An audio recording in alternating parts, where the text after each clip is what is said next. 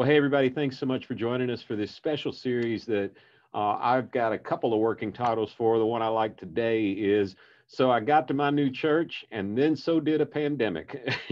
And we're talking to people who are in their brand new setting and in their first year or two or maybe three. On comes 2020. And I don't know about you if you're a pastor, but I went to seminary at Princeton and they didn't have a class on pandemics. Like it just, I got a lot of Greek, I got some Hebrew, but I didn't get any pandemic. So we're all learning as we go, unless you happen to be 102 years old, which some Presbyterian ministers are. And then you're old enough to say, I was there when. But if you're not, then we're all figuring it out. And today, I'm so glad I've got my friend Ricky Jenkins on. Ricky is at Southwest Church, and I know a lot of people know you, Ricky, but I'd love it if you just tell a little of your story of where you've been and how you ended up where you are. Yeah. Well, thanks for having me, man. It's just a blessing to be here and share. So, yeah, some of my story is born and raised in Jackson, Mississippi, and have kind of pastored all over Jackson, then Oakland, California for several years, kind of an inner city setting. Memphis, Tennessee, was with Brian Laritz there for several years. Then started a PhD up at Trinity Seminary, helped out some churches in Chicago, back to Memphis, where we thought we'd be forever. And then all of a sudden, this church in the middle of the desert, Coachella Valley Southwest Church, calls on me and my wife, April, to come and serve. And it's just been such an imperfect fit that it fits. And it has been a blessing. We've been serving now almost 3 years with our 3 children. And you said it best, man. None of my seminary classes, even when we talked about church history, they didn't deal with the church history when they went through pandemics. So I am on the ground. The plane is taken off and we're trying to build wings in the middle of nowhere. Years ago, we were doing a strat op session with our lead team. And, the guy running the thing said, tell me how things work around here. And I said, well, I've often said on our lead team, we're really good at jumping out of planes and then building the parachute on the way down, which is kind of what everybody's doing right now, right? That's what it feels like. And then my dear friend Holly Tate, who's been on our lead team for a long, as long as it's been around, the consultant said, actually, I think we're just good at jumping out of planes. Mm-hmm.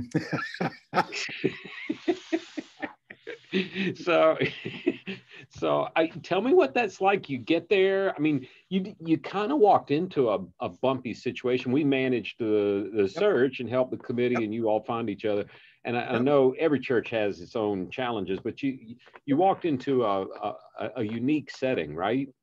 Sure, we did. So kind of a series, William, of what I would call as 3 unfortunate endings to the 3 previous pastorates that were kind of community shaking. And so, not going to go into the trauma of that story, but I did become a part of a congregation that had experienced pretty significant trauma with previous, epics of leadership. And so the staff was wounded and a lot of the people were wounded. We had a certain kind of, reputation in the community, and came into all that.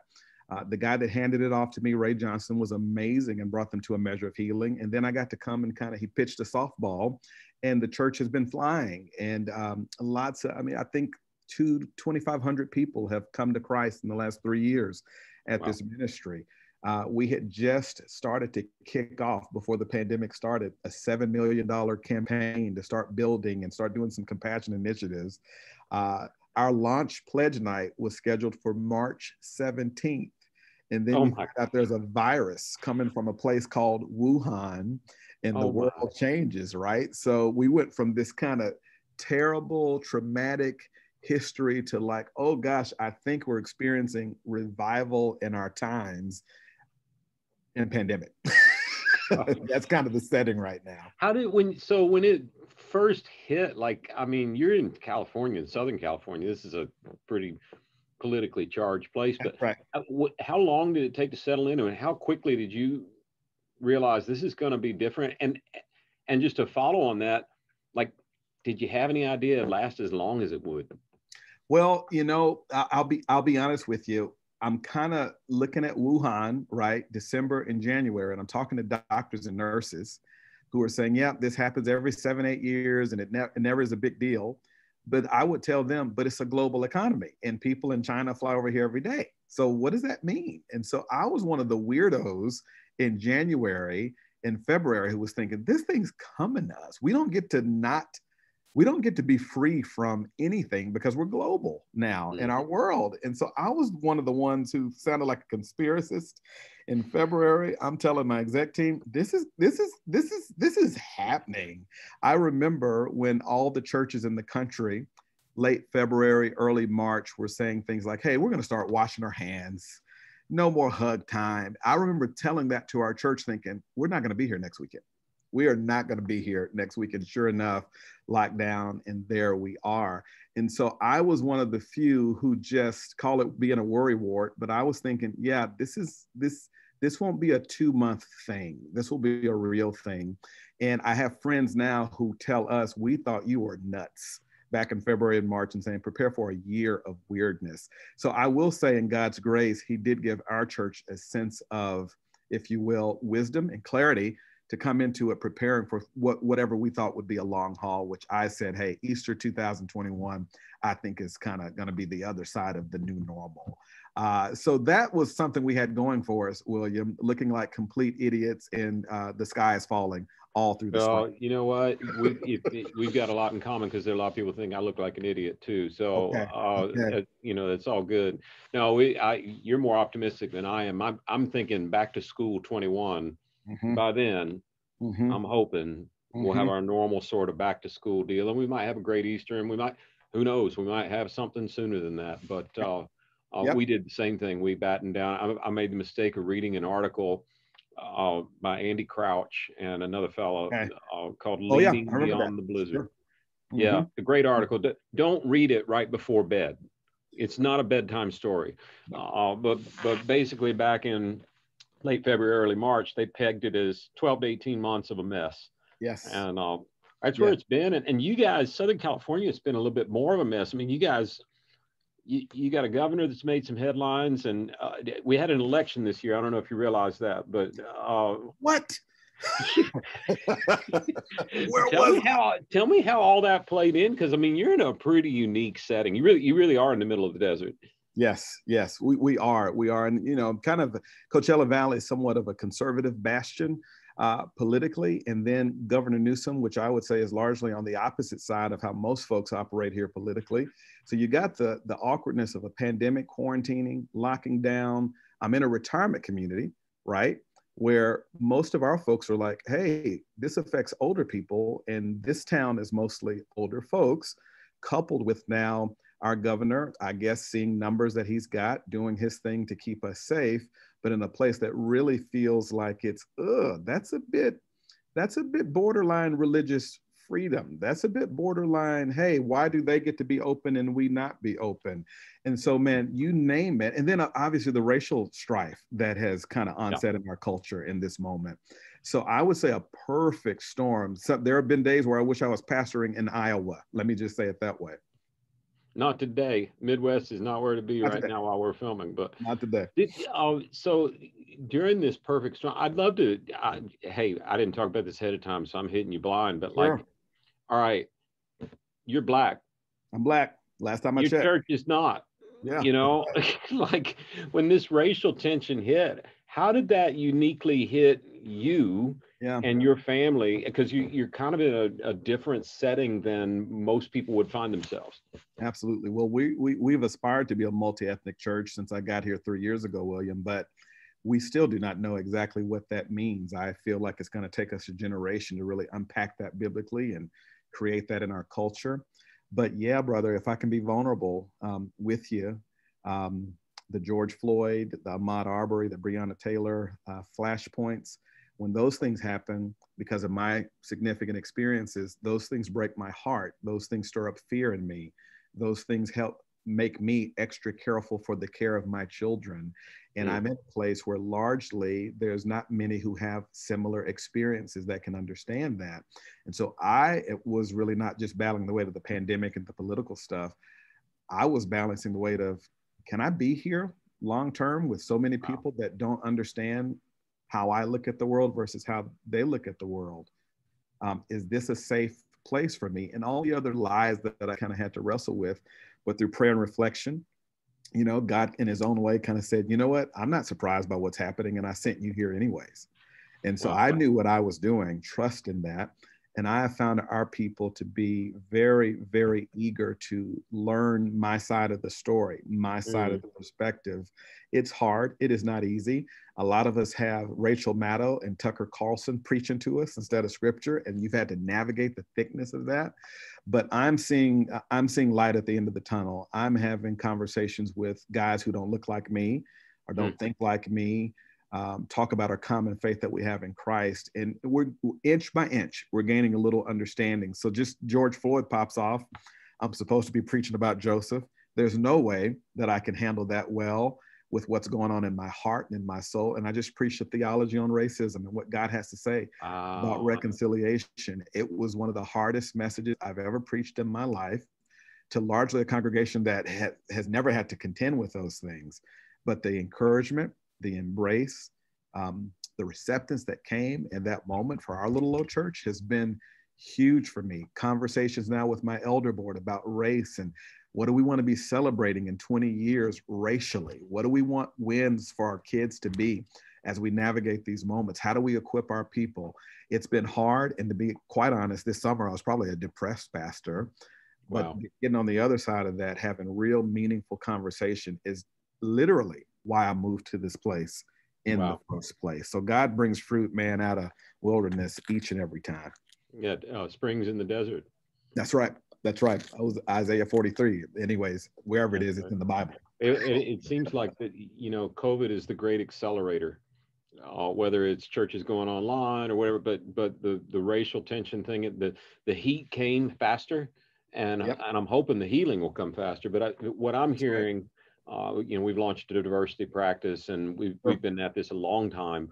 But I'm just hearing folks say we're taking a few more inches than we usually would. Not like we're going to solve it. You know, I'm task oriented. I want to find the 3 steps to fix it and then move on.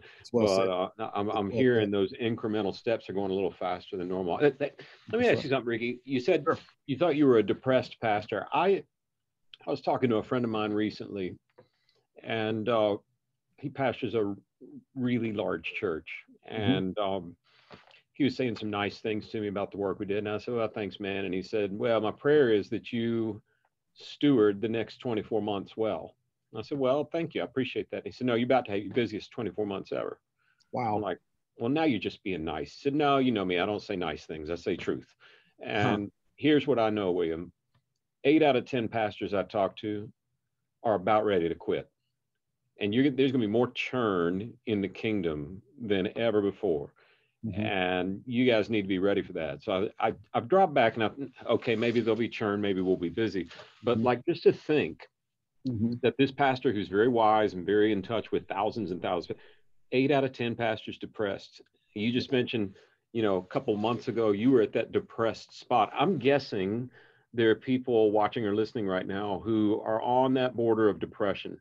I mean, I see people putting out their holiday lights in October, and I'm like, okay, somebody needs some joy. You know, what got you through? What are some tangible steps that got you through those moments of depression that you might be able to share with listeners right now? I will. And William, to be honest, it's the stuff we all know as pastors, but 2020 is the year where you're forced to practice what you say you believe. Oh, wow. One of the things we say we believe is that I'm supposed to work hard, then rest well. Work hard and then rest well. And I found myself, just like you, I bet, pandemic starts, I'm working more than I ever have before in my life. I'm working 6 days a week, 7 nights a week, and that's literal. That's not hyperbole.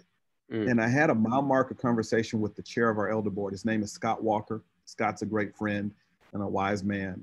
And I put my vacation off. I usually take July off because in July, the desert's temperature goes to hell plus. Usually it's just hell. July goes to hell plus, and we get away. And I said, you know what? No, not this year. People are struggling. We've got a food ministry where there's a few hundred cars out there. Our folks are suffering. I'm going to stay and suffer. And I work all the way through July, which is usually when my mind and heart is saying, hey, we're tired. Get us away with the family. And I ignore that voice. And I have a conversation with Scott Walker, who sits me down and basically says, Ricky, the pandemic will be here when you get back. So you may as well do what you need to do for you so you can be strong for others. And you know, the thing we all preach to ourselves, to our people, when we tell them the rest, when you get on a flight, the flight attendant says, hey, if it happens and the mask drops, don't put it on the kid first, put it on you so you can get what you need to put that mask on someone else. And that's what I would say to my fellow pastors out there. Don't ignore rest. Don't ignore time with the family. Don't ignore your own devotional life, because you can't help anyone in crisis if you aren't being helped yourself. So the turning for me was getting away in the month of August and getting pastored and getting loved on and hearing from God afresh, fishing. One day I caught 8 bass. I just think your audience needs to know that, by the way. But it was through those retreats, right, where I was restored and able to kind of come back to what God had called us to. I have more joy, more peace now in the midst of a crisis. We're still in this thing. And so just practice what you preach. Yeah. I was on a flight before all this mess on Southwest, you know, and they're not known for being too serious. Sure. And guy said, you know, if you're traveling with children, if the masks drop, put your mask on your own face first. That's right. Then pick your favorite child and put the mask on.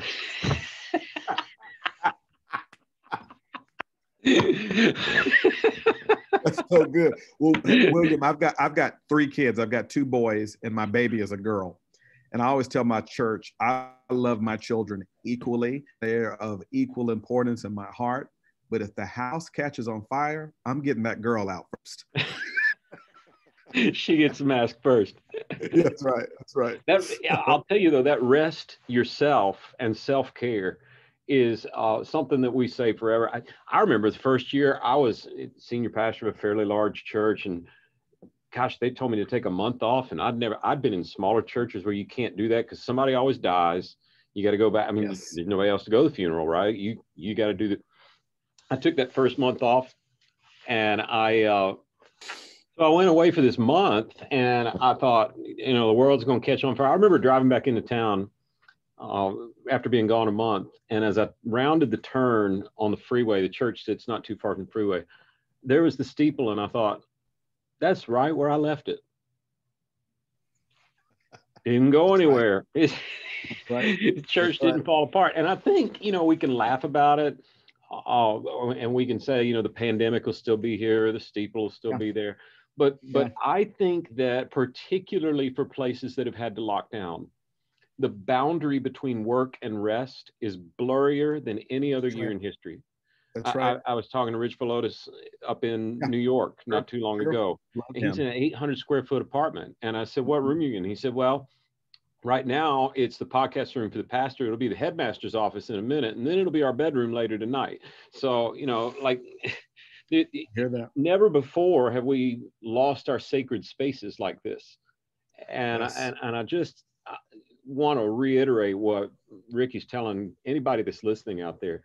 You need to find sequestered spaces, even if it's just, I have a chair in our house that I wouldn't do anything but my spiritual discipline in during that pandemic time. It's somebody else might have sat there and done something, but I wasn't sitting there unless I was doing that. And if I was wanting to sit there and do something else, I wouldn't do it. So find ways to keep those boundaries. So rest and self-care, that's one thing that got you through the depression. What would be another example of something that pulled you through this far? Yeah, and I appreciate you asking. I think the other side of it was, so I've been trying to lead my people through what I call the 3 C's. This is just in Ricky's mind. It's not anything I share with them, even though they may listen to this and be like, oh, okay, now I see what he was doing. But it's context, comfort, and clarity. Context, comfort, and clarity. Context, William, you know, when the pandemic started, I read voraciously everything I could on pandemics. And what did the church do in pandemics? And brother, I was shocked to see 100 years ago, by the way, which is when they wrote the hymn, "Turn your eyes upon Jesus, look full in his wonderful face." That was written during the Spanish flu.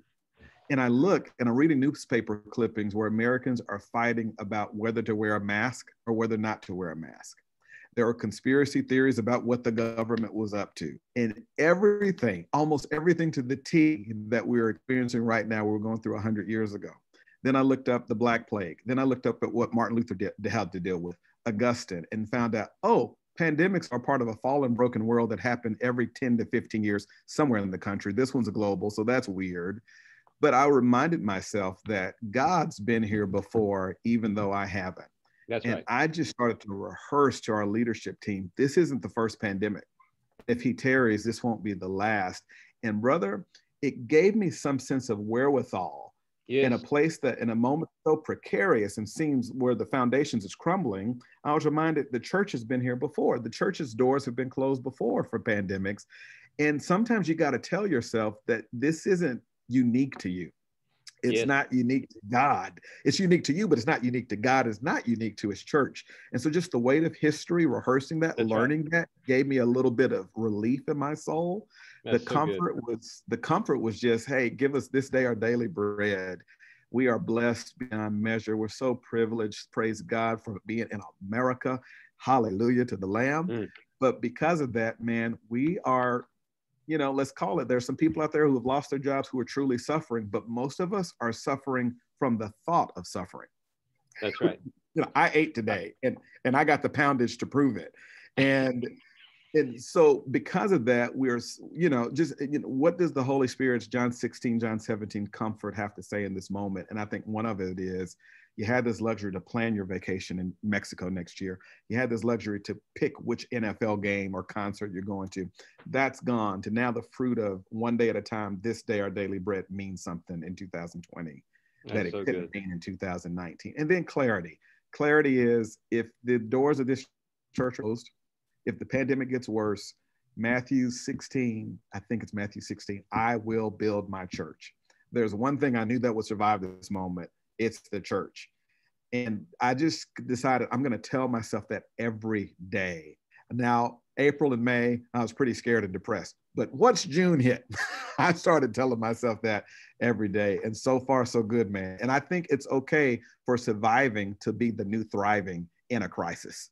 And so I've kind of weaned myself off of the idols of everybody has to like me and everybody has to like my decisions. I am cured of those idols. Surviving is thriving. I still got a job. I'm still preaching the gospel. My wife still loves me. That's a win. That's good. That's so good. I think, I was talking to Pastor Chris Hodges not too long ago, and we were talking about, I told him, I'm so tired of the word pivot. I go the rest of I had a guy tell me, I'm going to write a book. I'm going to title it Pivot. What do you think? And I was like, man, you don't want to know what I think, because that's the dumbest idea I've heard. Oh, so, but he said, well, here's the word I'm tired of. Unprecedented. This is not unprecedented. This has happened before and a lot worse. And last I checked, Christians are not getting sawed in half in the United States right now. Like last I checked. This is not and I just had to think, and I thought, Ricky, I've gotten punch drunk on church growth.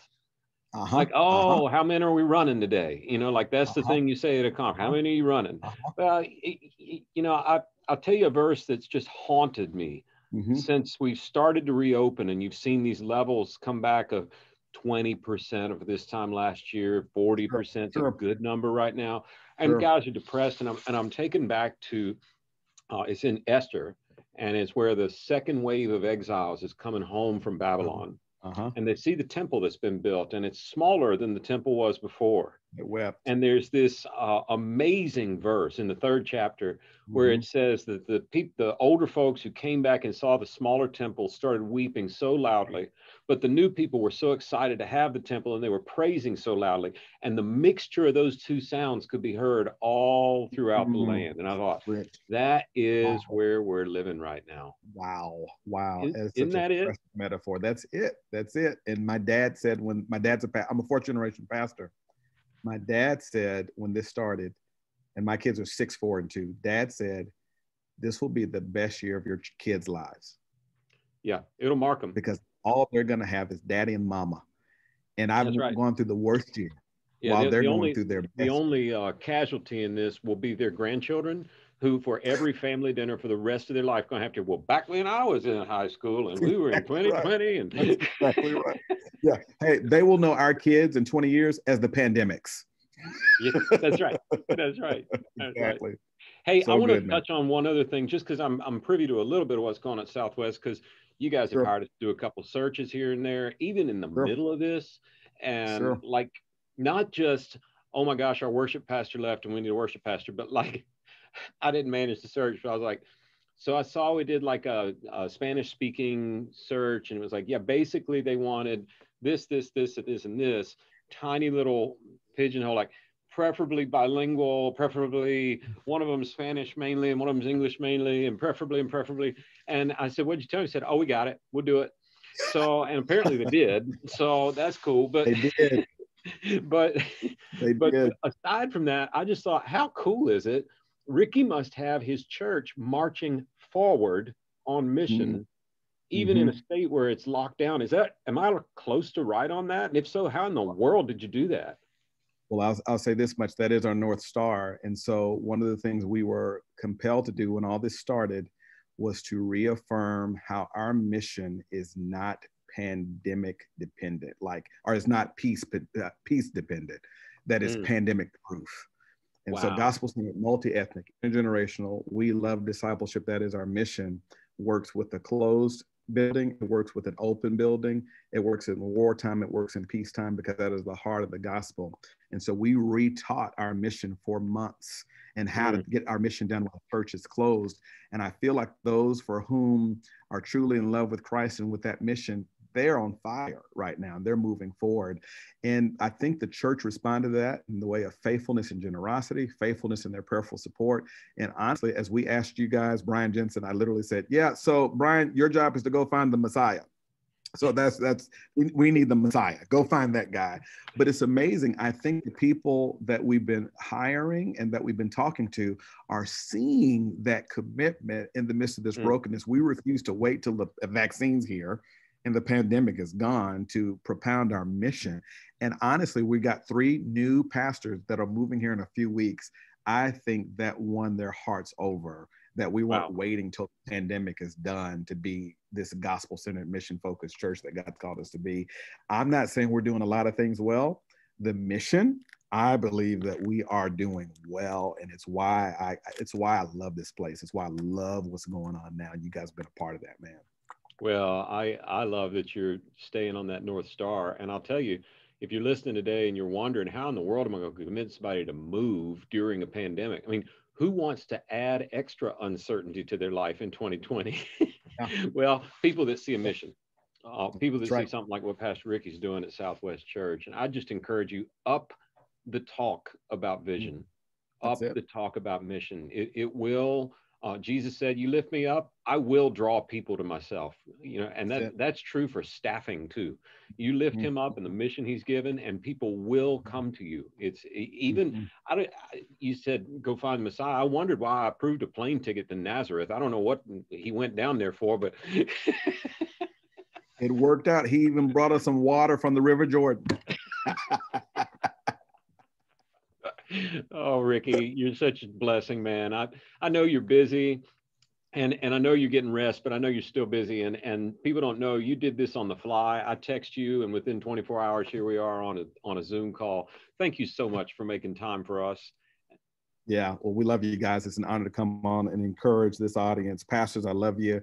I'm praying for you every day. I pray for pastors every day of my life. This is our moment. I'm praying for you. You got a cheerleader over here in the Coachella Valley rooting for all you guys.